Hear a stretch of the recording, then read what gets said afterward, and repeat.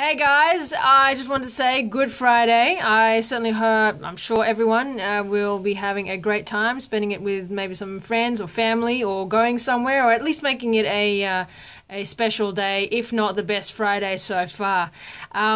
Today, I want to talk about stress. Obviously, there's a lot of things that contribute to stress.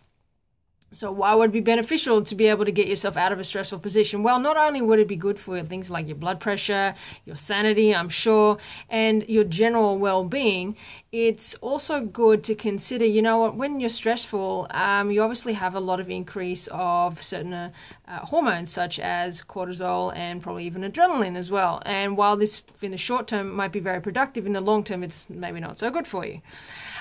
So there are some things that you can do to reduce your stress. Now, I'm only going to talk about one thing. I know that there are hundreds and hundreds and tons of different things, but we're only going to discuss one thing.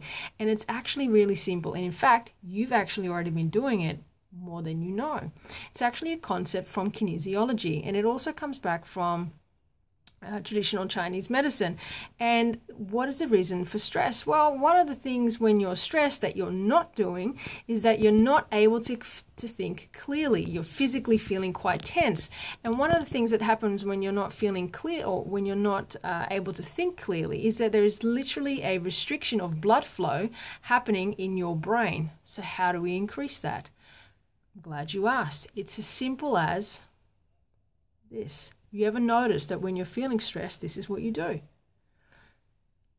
Yes, I know, and you have been doing this. And the good news is that now that you know why you've been doing this, you can actually do it with some intent. So when you're feeling stressed, do this.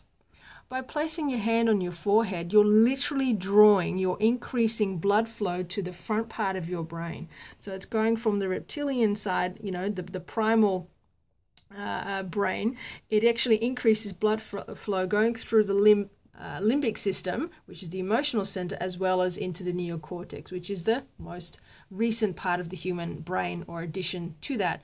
So that really allows you to literally think from a different perspective. Why? Because you're able to logically look at it. Hey, if nothing else, give it a go. And who knows, now that you know about it, you're going to have a different outcome. And you know what? It'll certainly reduce your stress levels pretty quick. Thanks, guys, and have a great weekend, all right?